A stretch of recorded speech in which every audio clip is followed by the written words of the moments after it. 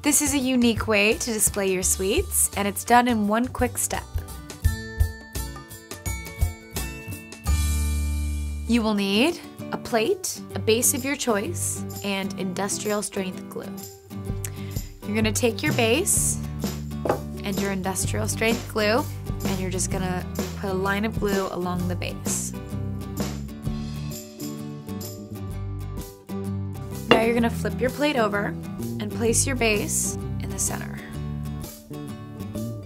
So you're gonna let this dry, and while this is drying, I'm gonna show you, there's a couple different ways to do this. So let's say you have two pieces that don't necessarily match. You're gonna do the same thing where you glue it to the base, but when you're done, you can spray paint it all one color, and it comes out looking like this.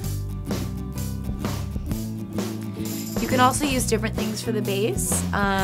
Here we have a martini glass. This is a small bowl. You can also use something like a candlestick, which was used here. This is actually, instead of using a plate on top, it's a small bowl, and on the bottom as a base is a small flower vase.